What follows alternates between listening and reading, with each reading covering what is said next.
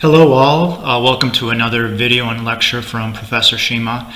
I wanted to actually continue off of the last lecture on sourcing strategy and specifically commodities. I know at this point you're probably getting sick of hearing about what a commodity is, but I just wanted to revisit some of this because I probably made it sound more tactical versus strategic than I had intended.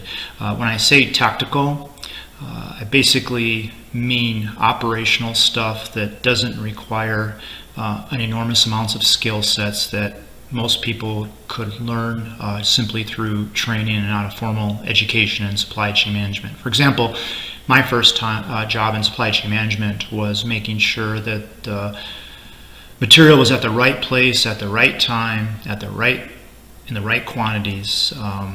And that's very, very tactical.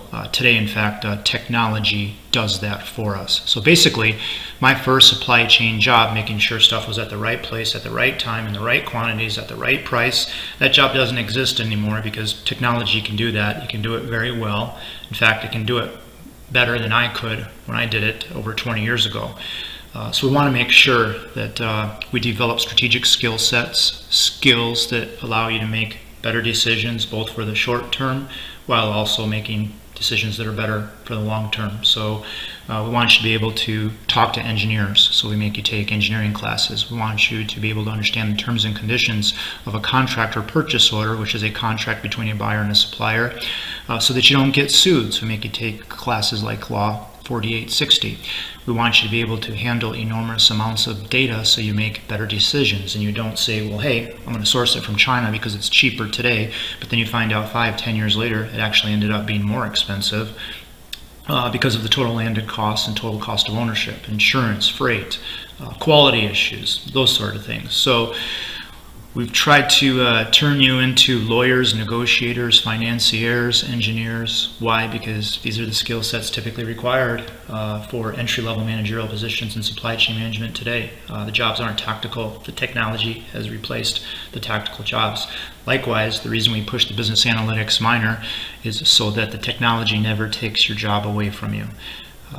The business analytics minor started off with, hey, we're going to teach you how to use the technology so you can do things better, faster, and cheaper. In other words, it makes you better at your job. Now we do that, and we also want you to be able to actually manipulate and change the technology. So not only do you have to be a good user of the technology, you have to be able to actually change and manipulate the technology so that it can do what you want to do better, faster, and cheaper, and hence the business analytics minor. So I personally think if you stay on top of the technology, you'll never have to worry about the technology. In fact, if you stay on top of the technology, you'll actually probably prosper and flourish professionally in supply chain management because that can help you do your job better, faster, and cheaper. Okay, now back to what I was talking about. In our last lecture, we basically said for commodities in general, the sourcing strategy has been to outsource your commodity needs. Why? Yeah, a lot of suppliers out there competing against each other, driving down prices, driving down costs. That's what they do for a living. So chances are they do it better than you can if you did it yourself. So the decision is outsource, but then you actually have to pick the supplier, manage the supplier, evaluate them, and that in itself is not tactical. So last time I told you how do you get the best price. Typically the competitive bidding process, you want to make sure the suppliers don't pad their quotes. Sometimes you make it a one-shot deal, and when it's all said and done, you go with someone, and hopefully you picked the low-cost producer, and likewise, they meet your expectations on performance, those being quality, service, and flexibility.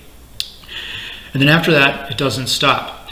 Typically what happens in industry is when you award a supplier business, especially for a commodity, where there's lots of competition for that supplier, you will typically award a long-term contract contingent on certain things. For example, this is where the strategic skill sets come into play and where the job becomes less tactical. Because I would agree, if you have suppliers bid on the business, the competitive bidding process, there's technology that does all of that. You can have suppliers bid on the business in one day using software technology like Ariba. And you basically identify the suppliers, you have them bid on it, and at the end of the day, you go with a low-cost bidder, assuming they've met all of your other requirements, like they're ISO 9000 certified, they're ISO 14000 certified. They can meet your service expectations, even though they're located 3,000 miles away, that sort of thing.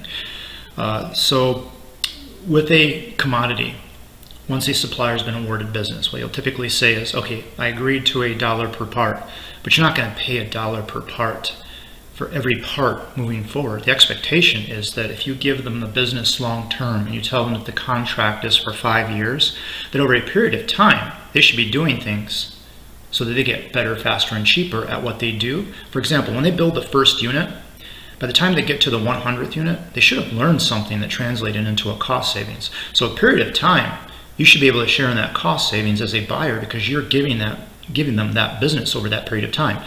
So typically, when you award someone business and it's a commodity, there's a lot of competition. And it depends. If you're the buying organization and you're much larger than the supplier, and for the supplier, you're a major customer, obviously in that situation, you have tons of negotiation power and leverage. There are some situations where you award a supplier business and they might be 3-5 times the size of you, and they could take the business or leave it. Or if they do it for you, maybe you're 1% of their portfolio. In that situation, you might not have a lot of leverage. But in general, if you're the buying organization, for most of our students that graduate from the program, they tend to work for large organizations. So you as a buyer typically will have some leverage over your suppliers because you are the customer. That in itself would imply some leverage. But traditionally, the companies that recruit from our program tend to be larger than the suppliers they award business to. So that's kind of advantageous for our students that become buyers in purchasing, procurement, or sourcing. So you award these suppliers the business and you say things like, I want an annual price cut on what I pay per part.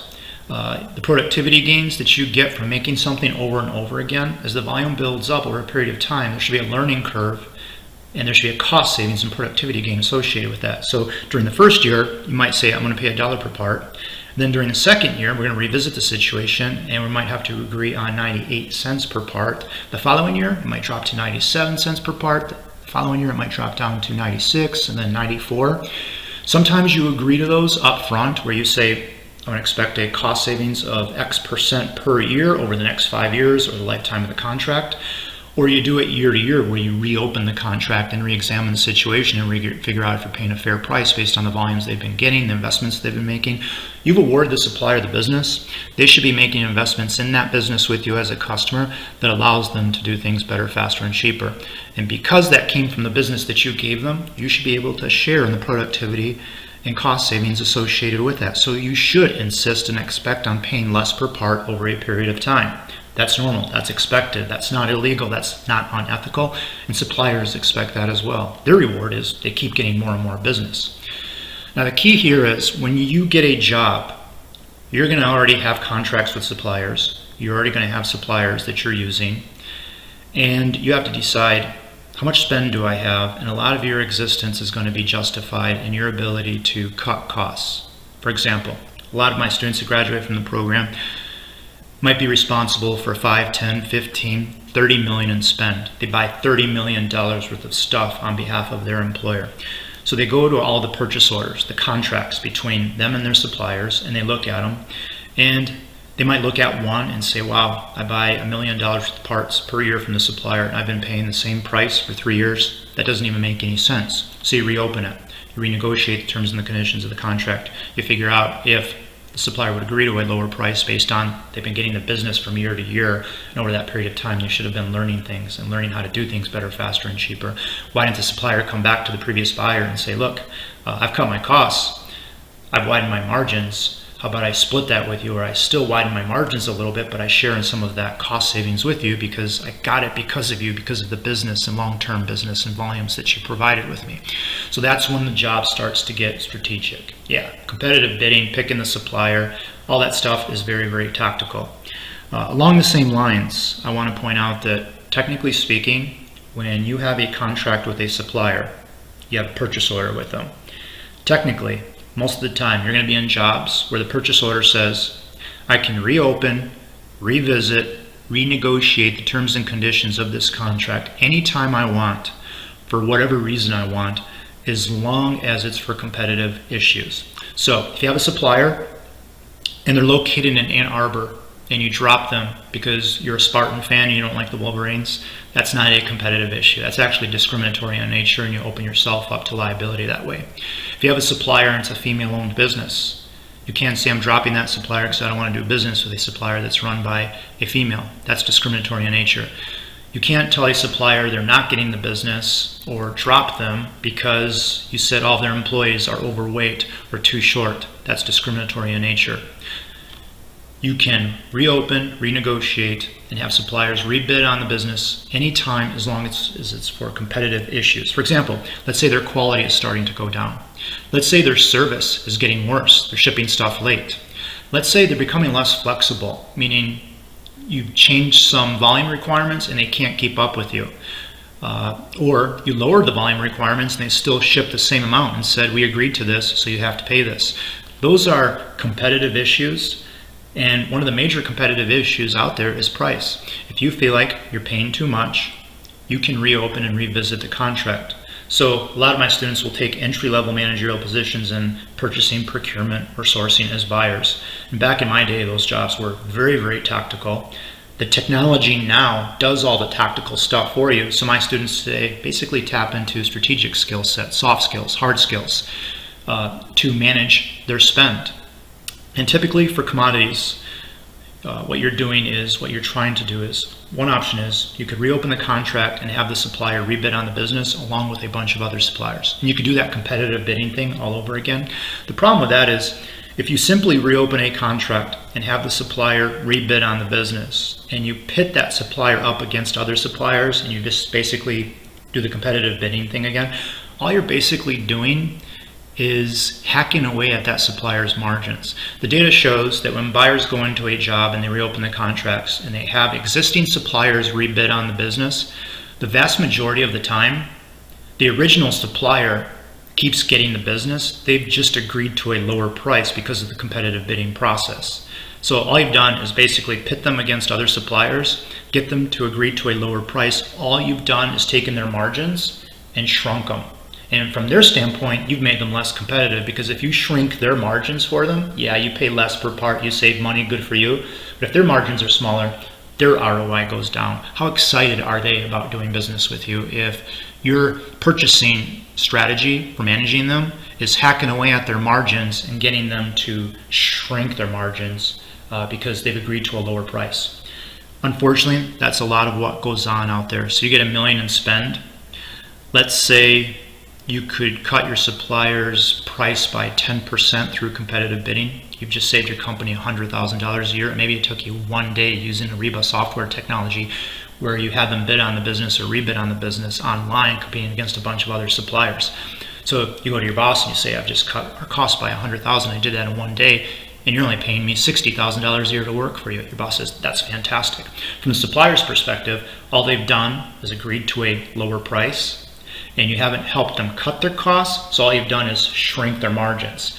Now, the other side of that is, if the supplier agreed to, say, go from $1 per part to 90 cents per part, why didn't you get that price 2 years ago when they were awarded the business? Again, we go back to, if they can make money at 90 cents per part, why did they submit a bid at $1, and why did you agree to it if they would have been okay with 90 2 years ago? So a part of this, again, is at the very beginning of the process of picking a supplier, trying to really determine what their best price is. And if the vast majority of the time when you open these contracts and have them rebid on the business, the same suppliers are getting the business just at a lower price, something at the beginning of the process went wrong where you weren't getting the best price possible.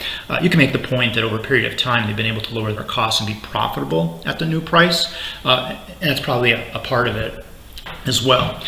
Now, what I want to tell you is a way to go into your jobs in a more productive, strategic, long-term thinking kind of way is maybe don't just hack away at their margins through the competitive bidding process. Now, I understand if times are tough, you're in a recession, your company's not making money, they're bleeding, and you have to cut costs, maybe reopening the contracts and having suppliers rebid on the business is a quick fix to generate a cost savings, which is basically adding money to a company's bottom line. And that's typically what companies will do during recessionary periods. But if you're going through tough times, Aren't your suppliers likewise going through tough times? And all you're basically saying is, I'm going to shift some of that burden from me to you so that we can all suffer together.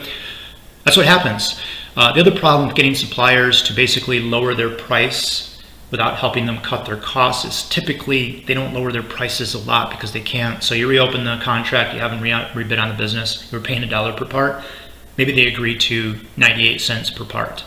Okay, that's 2% cost savings on $1 million in spend. That's what, still $20,000 in cost savings? That's not bad.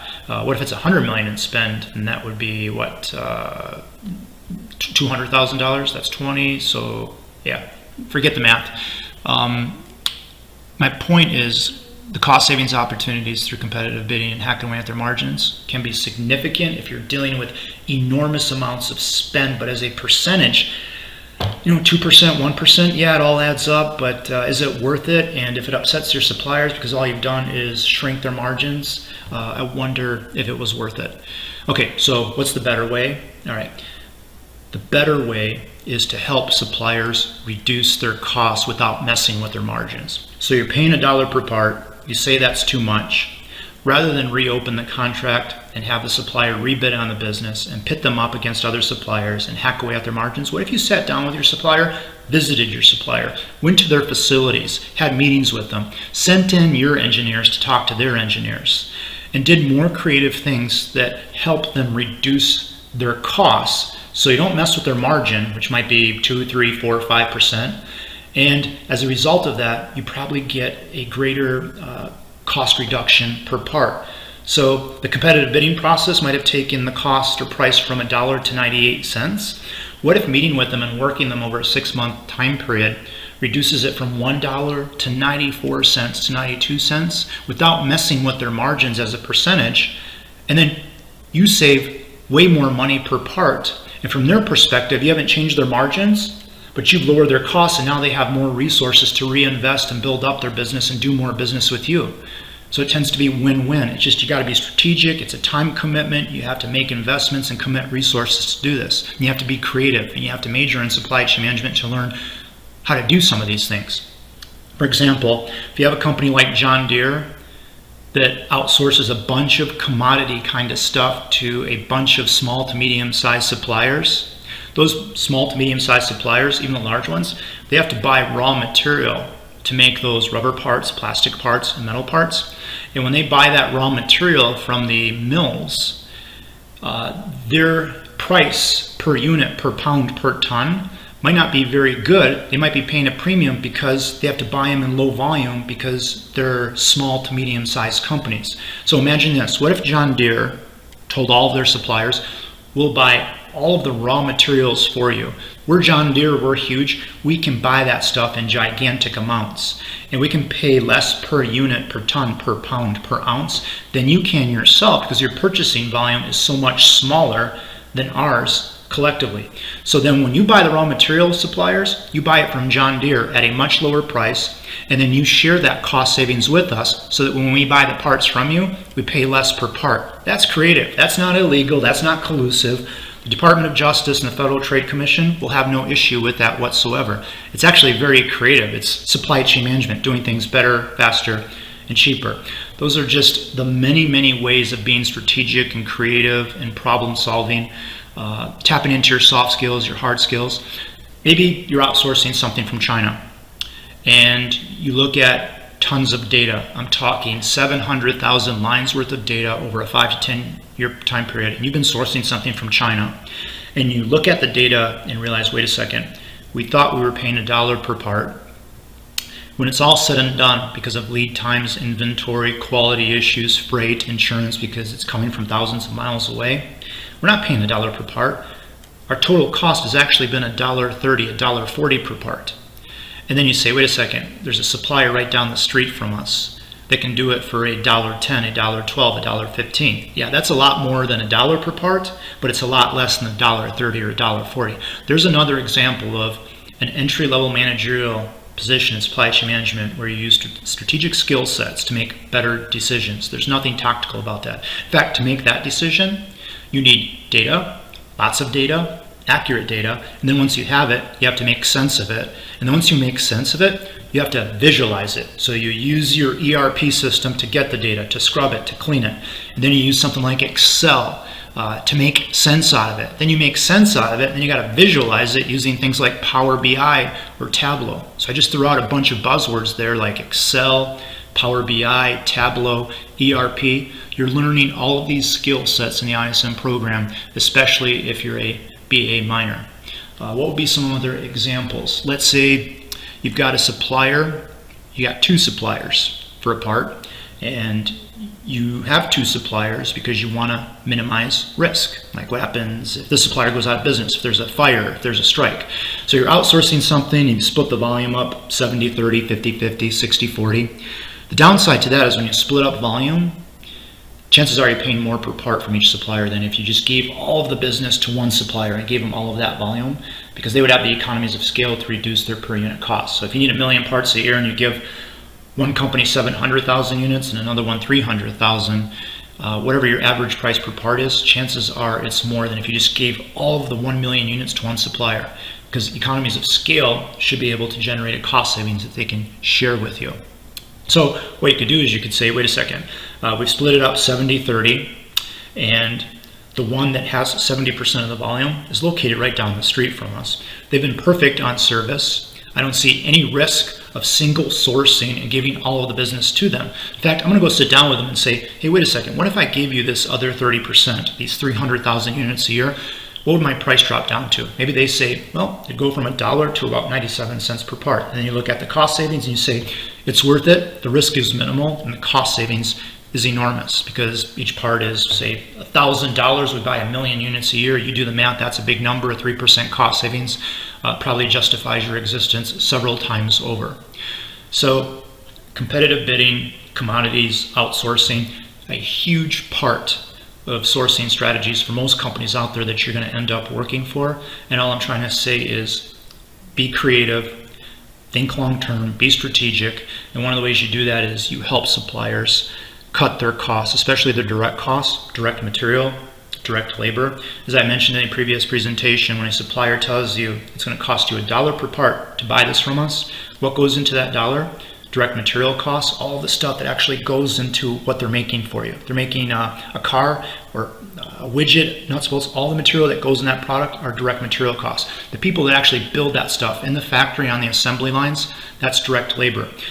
If it costs $1 per part, the vast majority of that $1 is in direct costs. The vast majority of that typically tends to be in direct material costs. In general, anytime you buy something that you can hold in your hand, so if you can hold it in your hand, or if you can drive it, or if you can put your laundry in it, the vast majority of the time when you pay for something, about 50, 60, 70% of that number is how much the company spent on buying materials, okay? Most of the material that a company uses to build a product is outsourced. So most of the cost savings opportunities for companies are not within their own companies, but in their supply chain and with their suppliers. So again, if companies are outsourcing almost everything, especially commodities, and they want to cut costs and pay less per part, most of the cost savings opportunities are actually in their supply chain. It's in direct material purchases. So you as a buyer are the source of cost savings for your company, and you as a buyer have to tap into helping your suppliers reduce their direct costs. And I would suggest that more so than just hacking away at their margins. The auto industry is infamous for hacking away at suppliers' margins. Why? The auto industry has really thin margins, like 1, 2, 3, 4, 5, max 10%. They sell a car for $1,000. They're lucky if they make 5 to 10 cents. With those really, really thin margins and wanting to widen their margins, they need to cut costs. Where do most of their costs come from? Direct material purchases. Basically, not only is the auto industry outsourcing almost all of their commodity needs, they're basically outsourcing all of their needs. So you take an industry like the auto industry and you ask, what is its core competency? What does it have to be really good at, to the point where if they're really bad at it, they're not going to exist? Yeah, technology, engineering, design, all of that stuff matters. Those are core competencies in the auto industry. But at the same time, when you look at engineering, design, and technology, a lot of that stuff is actually being outsourced. And moving forward, more and more of it's going to be outsourced. So if you take industries like aerospace, automotive, heavy equipment, farming equipment, things like that. If you look at their sourcing strategies, not only are they outsourcing almost all of their commodity needs, they're outsourcing almost all of their needs for all materials and all services. So what's their core competency if they're doing that? Supply chain management. They're all outsourcing to the same suppliers. Whoever can manage their suppliers the best and get them to do things better, faster, and cheaper are the ones that'll be most competitive. Okay, that's it on this lecture. I'm probably wrapping it up on commodities and that part of the sourcing strategy. Next and moving forward, I'm probably going to talk about what if it's not a commodity and how do you outsource stuff where, wait a second, that supplier is bigger than me. Wait a second, that supplier has technology and engineering and design capabilities that blow mine away. Or I have to outsource this to save money to competitively price my products, and I'm admitting that I'm going to outsource something where the design secrets are very important. So how do you do stuff like that? How do you manage these suppliers where there's a lot at stake? If you outsource a widget and that supplier raises their prices, that's okay. You got 2,000 other suppliers to choose from. If you outsource nuts and bolts to a supplier and they go out of business, that's okay. You got 500 other suppliers to choose from. So on commodities, you got all these options out there, and there's nothing really for them to learn that could become a competitive threat to you. For core critical strategic stuff, there's a lot at stake there, and when you outsource core critical stuff, you have to manage that process and those suppliers differently than you do with commodities. And I'm telling you right now that for the majority of the companies that recruit from the ISM program, not only are they outsourcing almost all of their commodity needs, their sourcing strategy long-term is to outsource everything so that when it's all said and done, all they really do is supply chain management, manage their suppliers, and manage outsourcing. And that's what we'll talk about next. Thank you, and see you soon.